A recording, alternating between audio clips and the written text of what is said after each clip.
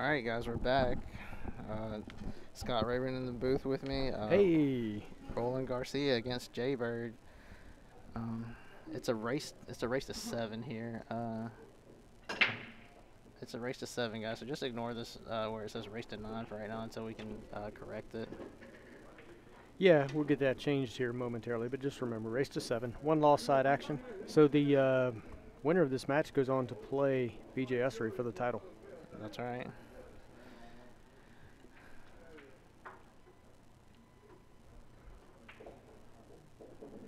I don't know, he's a shooter, he likes to go. Yeah, that one, he didn't seem to put his hole into that. You know, he's kind of that's like a half-hearted attempt there. Yeah. I don't think he really knew what was going on. Maybe he was playing the full-on safety and he just really overhit it. Mm-hmm. You know, was trying to get behind the 5-6 down there. Yeah, race to 7.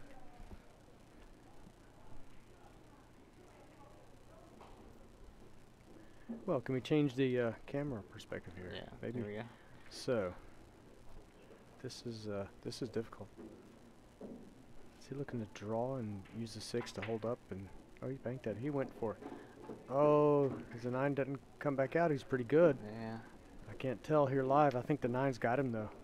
Yeah, the 9 has him. I just looked down the line of the shot. He's definitely gonna jump at this ball. Yeah, he just went and grabbed his jump key. Now, you know, I don't know if this is going to afford him any position if he makes this, unless he can sneak out from the rail a little bit. But okay, what's going to happen here? Okay, Garcia is at the table with a pretty good rack now if he can get this. You know, I think the 3 ball is going to park right on that 9, and then he'll be out with the cue ball towards the center of the table. That'll give him an angle to play the 3 and go in between the 4-8. Oh no, that got away, but you know, it might be fine. Yeah, he might have lined this combo up kind of okay here. I think he has to cut across. The previous combo, he needed to hit it at the square. Yeah. That way the 3 would have parked. Then he could have spun the 3 with English and gone and picked the 8 off. But lucky for him, yeah, so far both players have been a little wide open. But I like the aggressive play from Bird, going ahead and banking at that ball. But I do know that these pockets are playing a little tighter than maybe some of the other tables have. Oh, trouble. So here, does he just go ahead and just try to park behind the 8 here? Well, that's hard, because if you look at your tangent line to the left, and when it plays the hit on the 3, it's going to go square into the 8. What he would have to do would be just barely cut the 3 ball to his right, like hit like 98% of the ball. Let the cue ball float forward and have a little left spin on it, like that. See that? Yeah. Now there's the freeze. There you go. Great shot. Great shot. If he had simply played that stun tangent line, he would have gone into the 8 and hit the 8 Right. on the side. And even if he just stops there and doesn't get behind the 8, it doesn't no good because the 3's out where he could leave a shot. Yeah, so but he could hit it. Yeah. You know. So guys, that's just a little bit of great commentary there, right there from Scott. You know, a lot of knowledge there on how to hit that shot.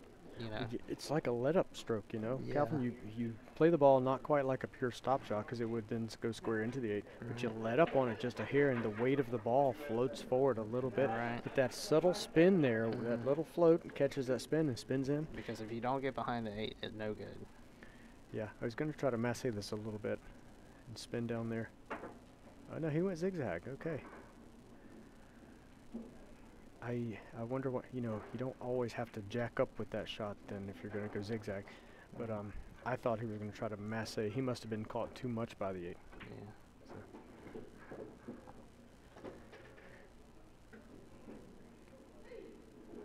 Center table shot. Okay.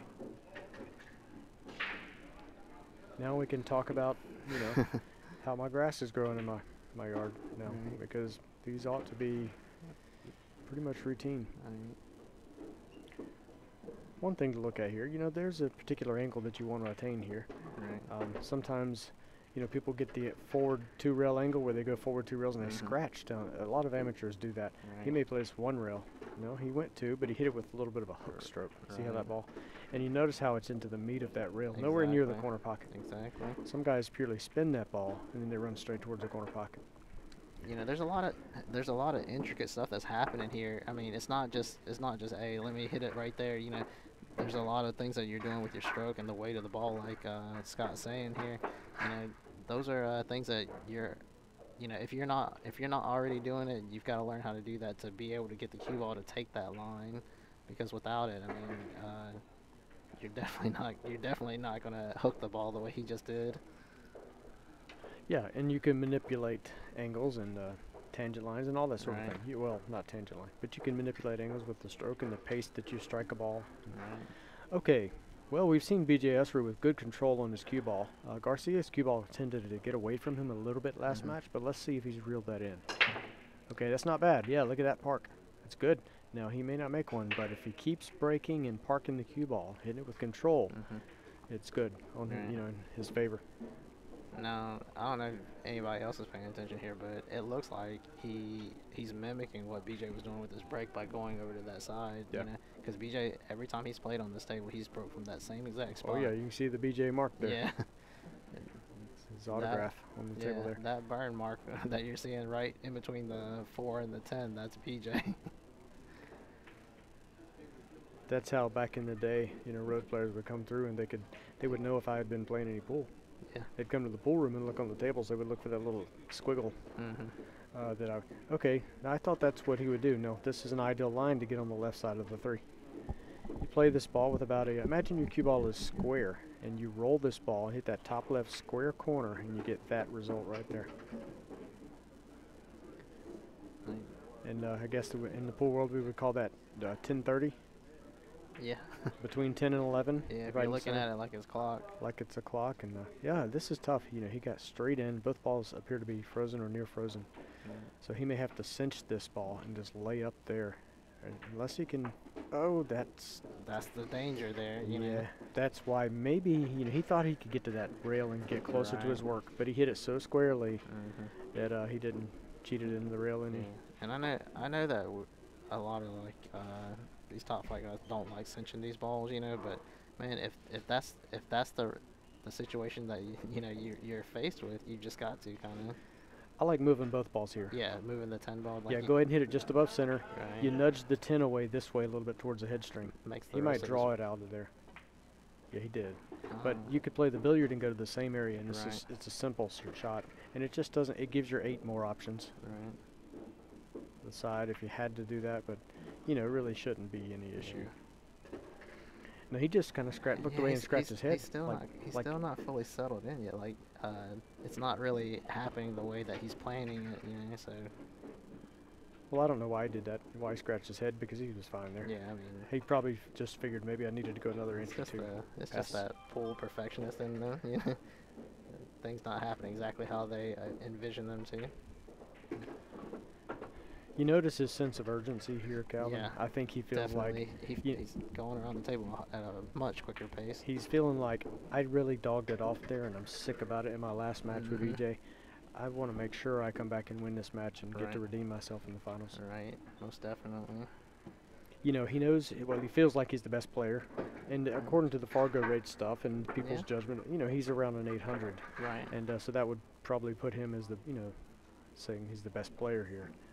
But even Efren doesn't have 800, or no one else does. So he thinks that he's the best player, and he really wants to win this match and get back and prove it. I have noticed on occasion that, you know, he appears to sometimes rush a judgment versus some of these top elite professional players really around the world. Settle in. Yeah. Yeah, I feel like that shot that he overran on that 5 ball. Look at the cue ball. Yeah. Yeah, so he definitely learned something from that last match about the break here. Tight window here, but he's good as far as getting on the 2, but that doesn't give him any hope for the 3. Now, my question is the 3 a dead billiard off the 4 in the side? Okay, he's looking at that. I'm also wondering, that 8-10 gap is tight. I'm wondering if he plays over towards the 9 here, just short of the 9. Now, do you think he wants to be in a position where he's cutting the 2 ball to the right so he can go into those balls a little bit? Ideally, yes. But he's got to get perfect through here, and that's hard. Look at this, and he's done it. He's done it. Yeah. Yeah, and there it is. Now there's the breakout shot.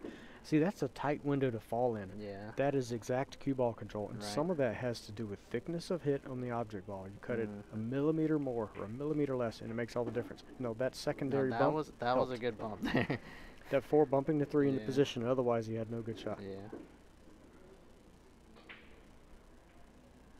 You know, you have to look at an out sometimes. Like, it's just a puzzle that needs solving. That's right. You know, and there's usually one key shot. And I think that shot where he drew back between the 8-10 and fell perfect with his speed, that was the key shot. Yeah. And I think that's going to do a lot for his confidence here. Not that he's not confident, but, you know. Oh, no. You know, I don't. The 6 must play in the side. Right. Because judging by the way that he shot that ball, or else he would have hit it a little wider. Now he's looking. I think he's looking to see where he's sending the 8 at the 10 here after he cuts his ball on the side, because he kind of lined up and kind of pointed his stick at the 8. So I guess he's not floating his ball; he's hitting it. Yeah. Okay, see the 8. Now that could have hit the 7 full and been bad. Yeah. There's an enforced error that didn't really materialize. Right. Okay.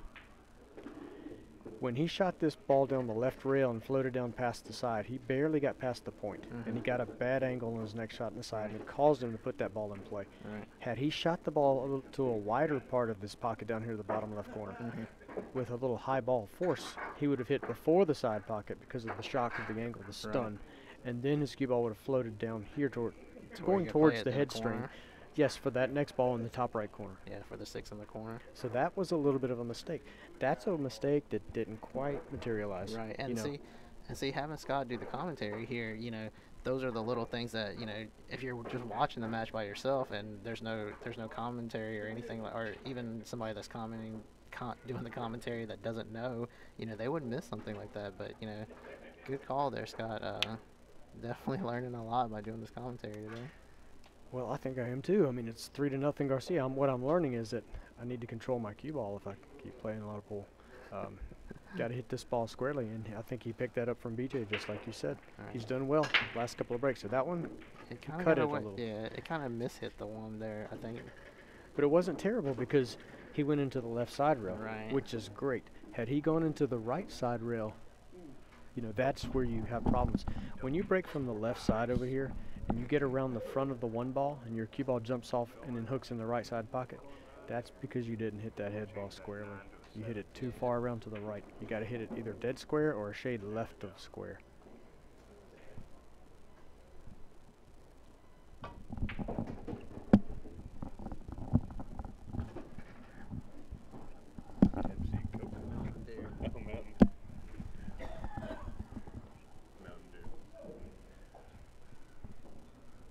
It's tight. This is a feather thin hit. If he hits it too hard, he's going to cut the 10 into the right side rail.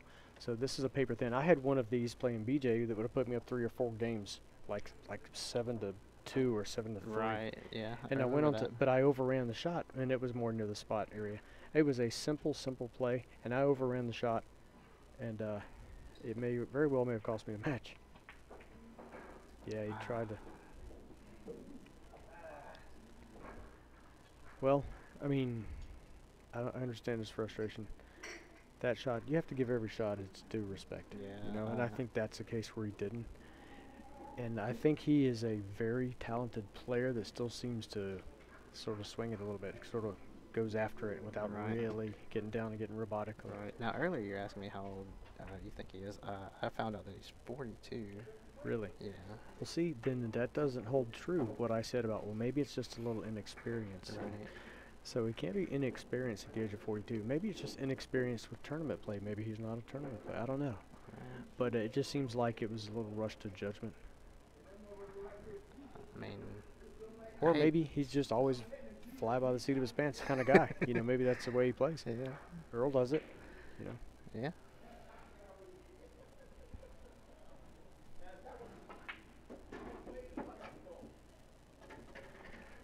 Now this 9 ball is. Now, do you think he plays the 6 off the 9 just to kind of develop I don't think it? that he will, because the 9 ball, it's easy enough to attain shape on the 9 and get right based on how the 8 sits. Okay, so he can get, even if this cue ball were where the 7 is, he can play the 9 easily. right. Yeah, and you know he's overrun it. I'm really surprised. JayBird is not himself right now. He's dicing at this. Yeah. Just and look. That's how easy it is to get out of line in the least. You know, you just get the slightest bit out of line, and he should have been on the board with this game. Yeah. And then now there's a real chance it could be 4-0. And again, you know, what looked like a relatively, you know, routine out, you know, turns into something that isn't, you know, and that's why I keep saying, you know, just giving these guys outs all the time, you know, I mean, they're human. In the end, I fully expect we'll see JayBird bank this 8 at the ball, side yeah. and play 3 rails around the table for position on the 9. Above the 9. Yeah, he'll get on the high side of it. I mean, on that end of the table on the 9. Yeah. Now, with your cue ball being close to the rail here and shooting that bank like you were talking about, now, can you hit it flat and do that, or do you have to apply a little bit of spin to do this? You know, if you hit it hard, you probably couldn't hit it flat, but I would hit it. The bank just plays a little more natural. I don't like the safety, but he hit it doggone good. My goodness, what a shot. Look at that. Look at that. Now, JayBird is a primarily a one-pocket specialist, if I'm not mistaken, right? Well, he's a little of both. He's like me. He's right. You know, grew up on the bar table, very strong bar table player. Okay. Just that power pull where you dominate the bar table, and right. you know, and then one pocket too. But well, turns out that was a great play by JayBird. Yeah. I might have at the table. I may have gone down with the shot he shot too. But man, it would have been real close to 50-50 if I banked at that 8 or went for that safety. And he made a fool out of me because that was a great shot. Right. Okay, drive your ball high, touch a left, go all the way around. Nice.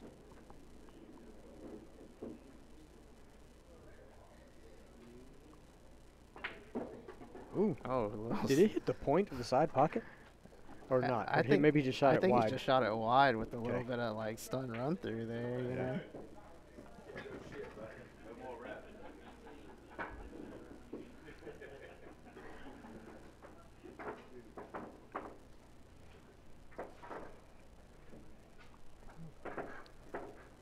Yeah.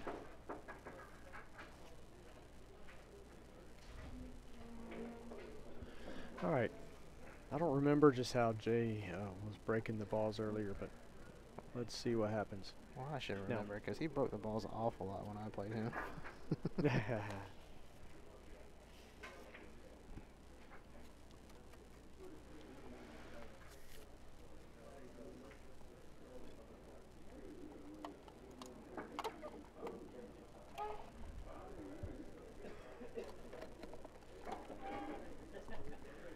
Jason's a guy that, yeah, you know, you ask about his one pocket acumen. Let me tell you, he can play the game. He knows the game. And he's a guy that goes to a lot of these big events and knocks off the Chohans and Alex Pagan. You know, beats some of those guys occasionally in a tournament, you know, or really scares them for sure. Oh, yeah. Let's see his cue ball, see how well he controls this. Okay, that's great. That's a good break. It's great. Nothing turned over. Down. Now this gives Garcia the opportunity to move this 7, play the 1, go into the 7. Now, got to be careful how you move the 7, because if you draw your ball and come across the face of the 7, you could travel onto the Now, do you think he goes into the 7 and then into the 2 and pushes the 2 towards the pocket that he's shooting at right now? I think so, but I think in the end he'll have a lot of right spin on this and roll it. Watch the rolling ball split them, sort of. We got the 2 kisses. That was the other thing. There's several things that can happen there. You really have to judge how thickly you catch that 1 to determine whether you go into the 7 full, thin on the left side, or thinner on the right side. Right. So. Oof. Now, some people would have said play that ball and go up and down the table, all the way down to the right of the 10 and then back towards where it is now. But he managed to kill that speed that would have been built up in the cue ball simply by spinning it with inside English and going 2 rails. So he didn't put that 8 and 10 in that corner pocket up there and play. Now, look at what he did. Okay, that worked out. Yeah, it works out, but I mean, look, if that 6-9 gets off angle funny, now it stops his run potentially. Exactly. He was really trying to move that 6 to make the out easier, and he did, but in a lucky way. Yeah. He didn't know they were going to get dead wired straight He didn't account for it lining up the way he did. And playing great players, that could have been an unforced error. Yeah. But it worked out that time. Now it seems like they're both playing just a little bit looser and relaxed here because they're trying to, you know, trying to get it going, you know. Yeah, they for sure are. I mean, I think they both they both know that they're in some pretty good money now. This So. is kind of a tricky spot, right? Yeah, because he can't get deep enough. See, he just pointed just past the side there. He's going to have a steep cut on this 7. The other option is to go ahead and... No. Why? No, he might come out great, but why? Oh, my goodness. Are you kidding me? Because that's the only way to get through the Are field you goal. kidding me? He split the 10-8. Get out of here. You got to be kidding me. Yeah. What a great shot. But still. Unnecessary to be there, but you know, I think he could have played that ball and gone high out of the first 2 corners and hit, even if he overstroked it and hit just past the side pocket and then back across to the other side of this ball down here, or accept a tougher cut. But that was really. I mean, I think the reason why he shot it that way was because I feel like I think he thought that if he was gonna go forward, that he was gonna clip the 10. Really? Yeah, because. Well, I mean, even if you overcut the ball here, then you miss it. But I don't know. I mean, I just feel like, because he was so close to the rail too. Yeah. You know? And again, we're in the booth. We can't see exactly what it angle. looked like there. Yeah. But I commend him. That was an incredible play. But how many guys can just do that with that accuracy, split the wicket like he did, and get down here? Yeah. But yeah. It's definitely exciting to watch. Yeah. just Filipino flair right there. Yeah.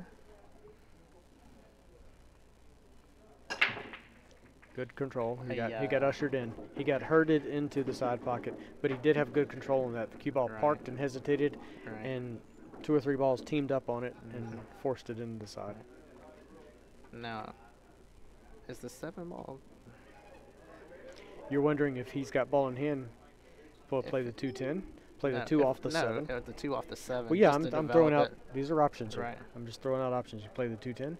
Play the 2 off the 7 to open up the 6, but the 6 isn't necessarily that much tied up. Okay. Because see, the 6 can be cut from center table, the 7 hanging in the side. Okay. So I don't think he needs to play it off the 7, and by playing it off the 7, he could tie the 7 up with something, and it worked out fine there. Right. So he's good. So yeah, that's a good call. He opened up his trouble there, and now it should be easy. But look at what he's done in doing that. Right. And I'm looking at his face. He's got a little smirk on his face because he fell too straight in on this 4, and now he's still having to force position a little bit. You see? If he was going to do what he did, if he had drawn his cue ball back, he wouldn't have to be cutting this 5 across the grain of the table. Right. Okay, now he's back. Great shot. Now he's back in line. Oh, he didn't want to be dead straight. Yeah, he kind of hopped up, but he's okay. Smooth it on back out. Just past the side pocket. Have a little down table angle on this 7. Now he's really looking at this shot like carefully, because I think when he draws this ball back, it's going like close towards to the rail. Yeah. Doesn't matter. Just smooth it back. There you go. So you have 1 rail angle back up the center of the table. I think that's why he'd see him take just a touch longer on that shot to get down.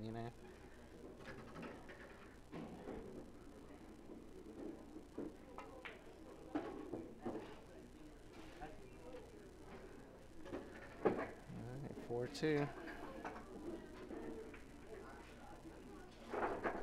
Yeah, these diamond bar tables, it's really not even a bar table because the slate goes deeper. The pockets are cut more like regular table pockets instead of bar table pockets. So really it's just a 7-foot pool table. Yeah. But it's not like playing like JayBird and I came up playing on bar tables like Valley and Diamond. And that's what was big here in South Carolina. It was a bar table capital of the country. In the Midwest they play a lot of bar table. And in Denver they were playing a lot. But now it's turned the past 20 years. A lot of the country is turning bar table because of league play, because the size of rooms, pool rooms are going under at a record rate. And it kind of helps. I feel like it kind of helps like the amateur player that's competing in an event like this feel like they have somewhat of a chance, to have a good showing. Okay, now this shot is tricky, but if you're in tune on a valley bar table, I'm saying he's there most of the time. But you cut this one in with a rolling ball with about a, 9 to 10 o'clock left. It comes right back to where it is now and bounces between the 9 and the 10 to the right side of the 2. Okay. No, he's jacking up. Is he banking this? No. Okay, he shot that shot. He got into it. He got a roll. Yeah. But he got into it more than he dug it a little bit, if you know what I mean, lower left. But I think he'd have gotten that similar play with a little, just a good bit of side spin. Right. But now he's in good shape. I don't know. He could have gone a little farther here. Now, see, if he shoots in the side, his cue ball has to travel a little too much. It might get in the space where the 4 is. Right. Now, So do you now think he shoots the ball in the corner and Yeah. just goes to the rail and just bumps off the rail so Yes, he can shoot the 4? I do. But the thing is, you know, he had to do that because he didn't get just right Yeah. last time. But that's okay. I mean, he's the one here playing to go to the finals of this tournament, and we're not. So Yeah. that's okay. We all, you know, have to continually adjust our plan because you never go, you know, 100% to plan. No, you see, I think a lot of people will shoot that shot and try to draw their cue ball back just a little bit to get that shape on the side, Yeah. and JayBird just letting it go forward like that. Is that just preference, or do you feel like that's a better way to shoot the shot?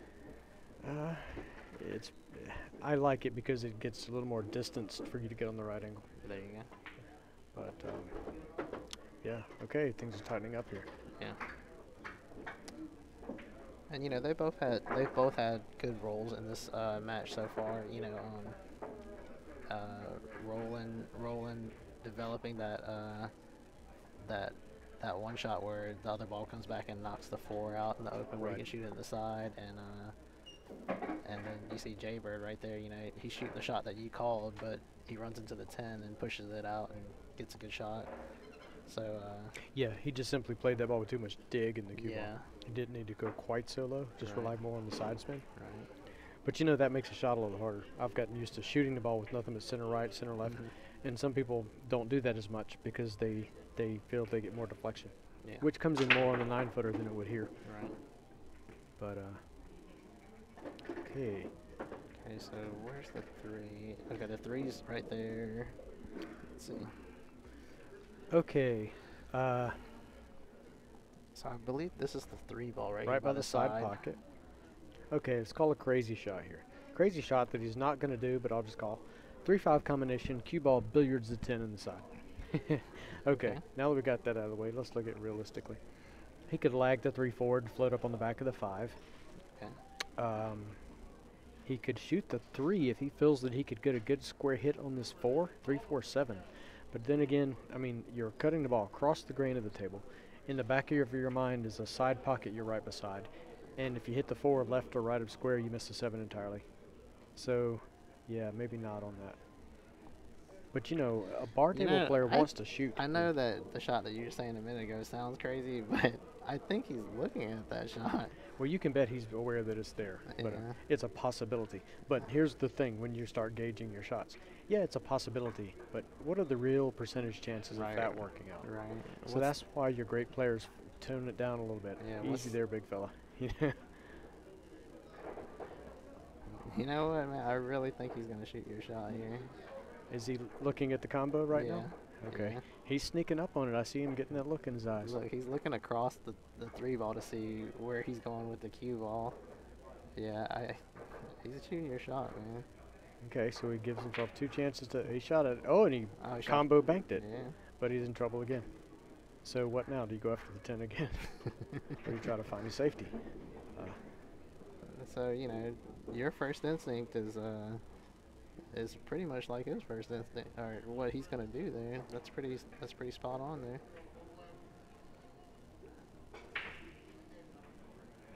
Some of this aggressive play, it's from playing bar tables with a accommodating pocket like a Valley or Dynamo. Right. Like these pockets you can hang balls on. A Valley or Dynamo, you hit inside the point, Sometimes, it's going in for the most part. Sometimes on a Valley and Rare a occasion. Dynamo, on a Dynamo sometimes in a Valley, you know, hitting that long rail, I mean, it's probably the better way to shoot the ball sometimes if you can hit it at the right speed, you know, if the shot affords it.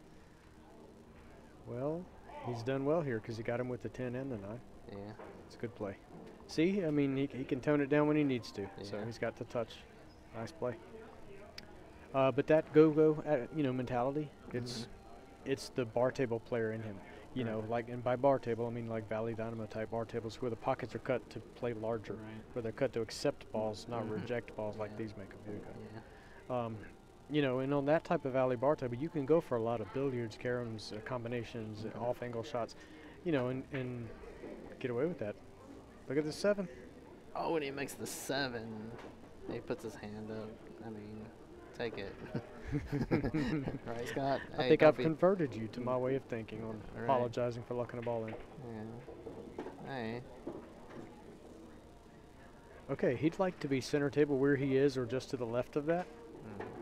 Okay, Yeah, just he to the checked left. that Good. ball up. Yeah, that gives him the angle on the 6 to the right. Even though he still fell a hair straight, he'll get down here for the 8. He just tucked it. And then now he'll, what do you play this with lower left and go 3? Yeah, I believe so. And maybe come clipping at the 10. Watch out. Yeah, but the shot I was talking about where he goes up, stays a little left of center, he could have punched that ball in the top right corner and go into the side rail and back out, which is what he played for, but he's so smooth and so adept at, I can just accommodate this shot by doing whatever I want to do. If I don't get just right, that's okay. I know a shot for that. I can smooth my ball back, just tuck draw it, you know. 5-3 going to 7. It's late night here in Aiken. It's it's coming up on midnight.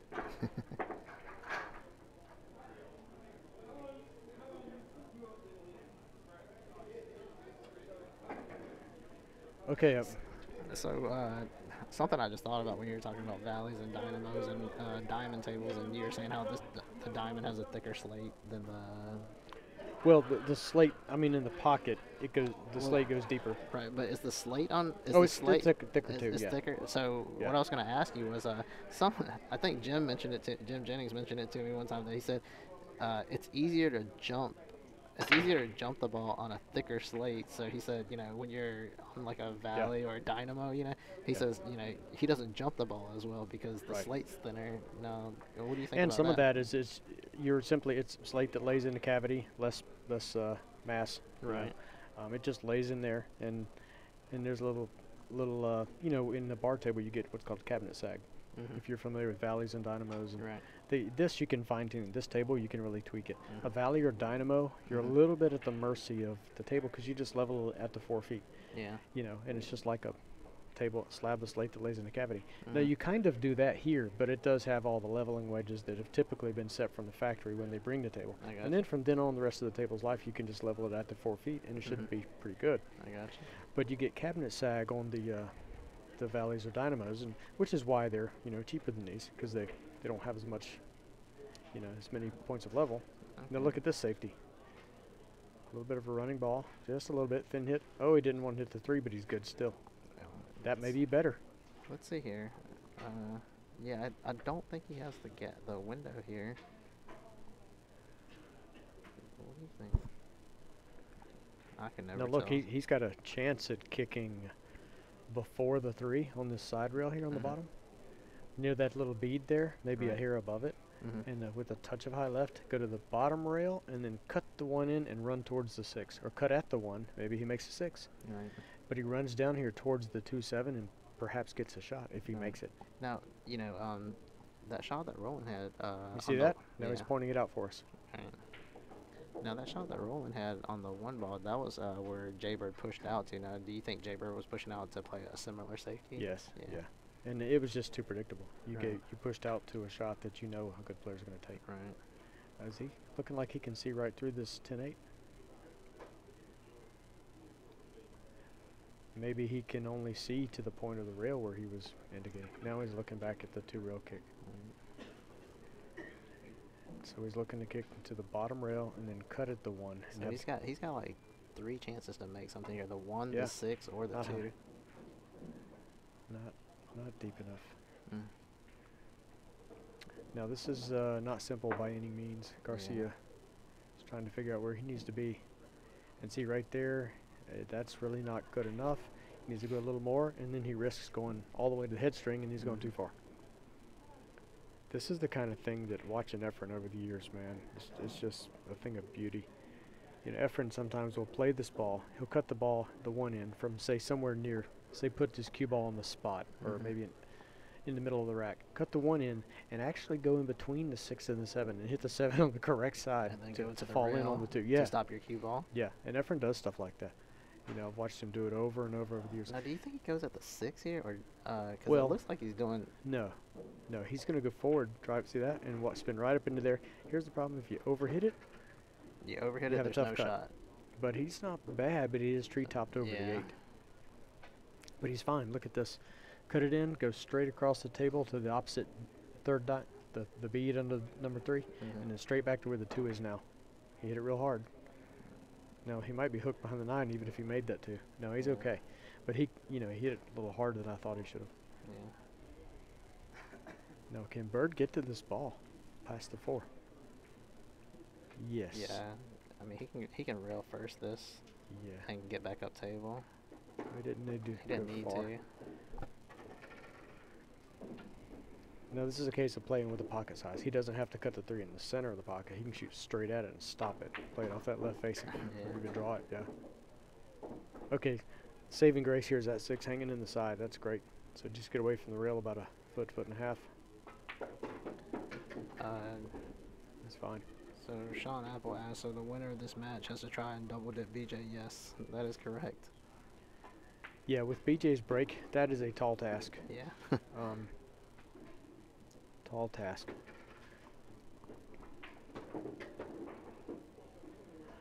You know, there was a time years ago, many years ago, back, well, we lived like the Flintstones, our cars were powered by our feet. We rode dinosaurs to work and stuff. Back when I played a lot of pool, and I liked my chances playing so many people on the bar table, if it was just the play on the table. You start adding the break in, that's when I started to get worried. Yeah. Because there were guys that could break better than me.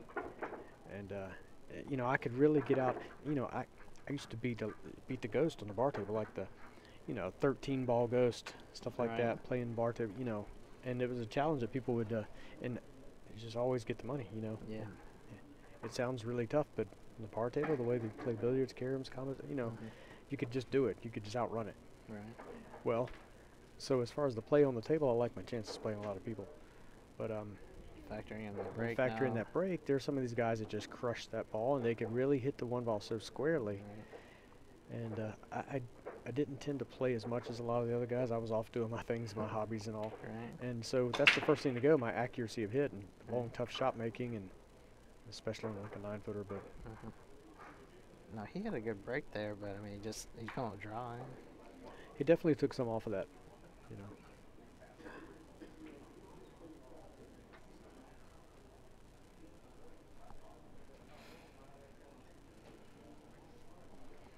Yeah, they play a lot of bar table pool in the Midwest. South Carolina, traditionally from the center of the state around Columbia, all the way to the coast. Charleston, Myrtle Beach. So Charleston had some big table, and Myrtle Beach had a little bit. For the most part, the masses of people, they just played bar table. It's just what pool was around here. So many little country little bars and holding the wall. He pushed out for a jump there, obviously, and.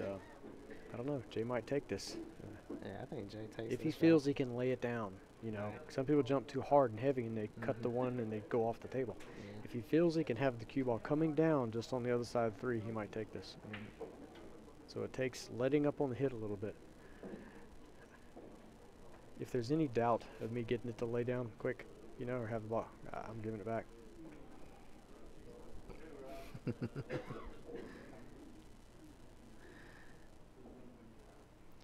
I see my friend Matt Malden is here. Yeah. Man, that's great. Yeah. I like Matt. He's a funny dude. Good friend of mine as well. Yeah, Matt's pretty cool. Yeah, even before I met Matt, there was years ago when I was really living that life and traveling. The 13 ball ghost, that was my go-to, man. Just guys on the bar table. Yeah, and a lot of times they'd let you play like the 11 ball ghost, and that was just free money. Oh, okay. Yeah, 12 ball. But 13 ball ghost.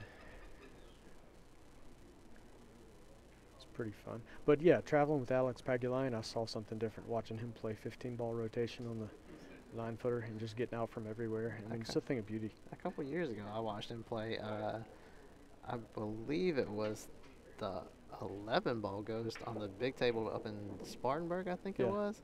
But he had like a little bit of I guess you'd call it like a spot where after the break, he got to move 1 ball. So, if there was like a cluster or, something like that, or if there was a ball that didn't lead to the other ball with easy shape, then he would take that ball and move it or he would Right. he He got to move one ball. Yeah, he got to Yeah. move one ball. Just pick a ball. Yeah, Oh yeah, pick a ball. that's free money too. Yeah.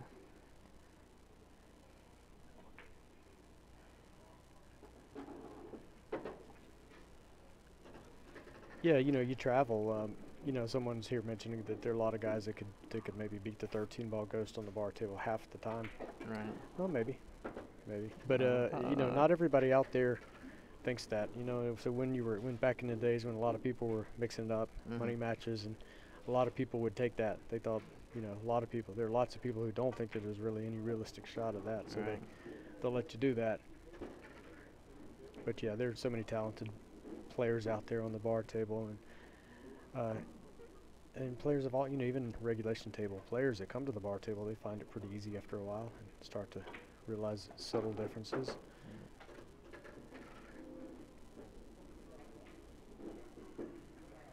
Yeah, you know, guy in the chat says 6'4" too easy. Yeah, I mean it looks easy. It looks easy, like, you know, you kind of want to give it to him, but I mean you see it all the time. Funny things happen. You know, it's not a gimme, guys. I mean, there's pressure involved. Uh, there's a lot of small things that are happening intensity wise in these matches that, you know, it seems to have an effect on, you know, whether or not these guys run these so-called routine outs, you know. Because yeah, if they're practicing, yeah, like Scott said, 90% they're out.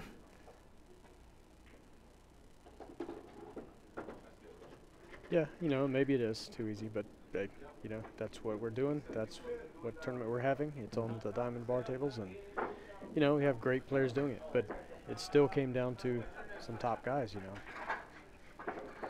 Yeah, the cream always rises to.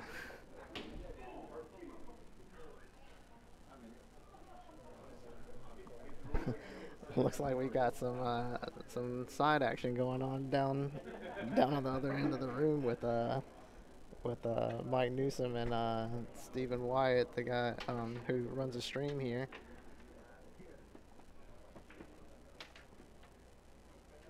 A lot of excitement down there.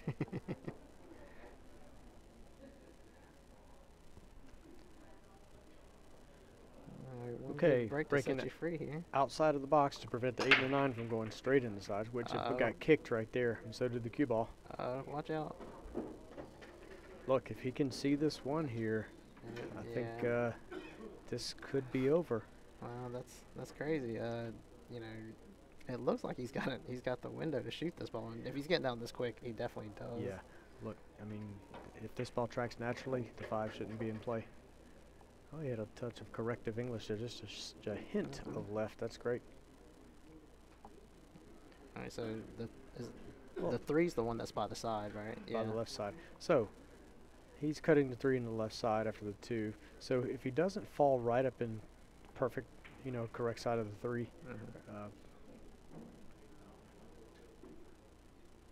no, that was a different racket. Yeah. We looked at something else there. That was weird. He's going to be cutting the 3 and then going to the bottom end of the table, which means he's got to come back down here for the 4.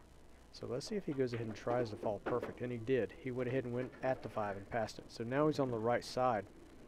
Now he can play the 4 on the side. Yeah. Now it's over. He's perfect now.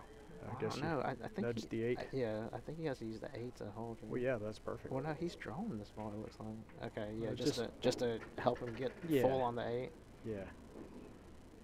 Yeah, now I believe we're going to see a B.J. Ussery, Roland Garcia rematch. Now, do you like that shot selection there of spinning up like that, or would you have rather shoot the 5 in the corner? There's nothing wrong with what he did. He just went a little far. Yeah. No big deal. Everyday routine stuff. Let's not give it to him just yet, but yeah, he's poised to take this match. Put it that way.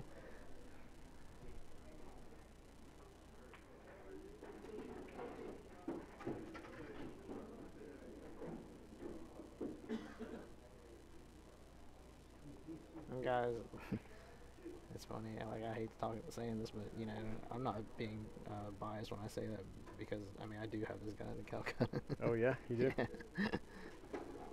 Well, good for you. It's goodbye.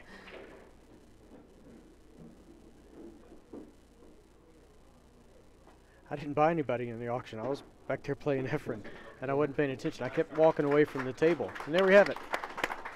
Roland Garcia defeats JayBird Brown. 7-4. Okay, well, it's set. It's a rematch. Yeah, but I didn't buy anybody in the auction. I was back there fooling around with Efren, you know, and playing one pocket and having a blast, but then I missed some opportunities to get some players. But that's all right. I always usually try to get in on somebody, and I didn't. Okay, I've enjoyed it. See you in the finals. Yeah.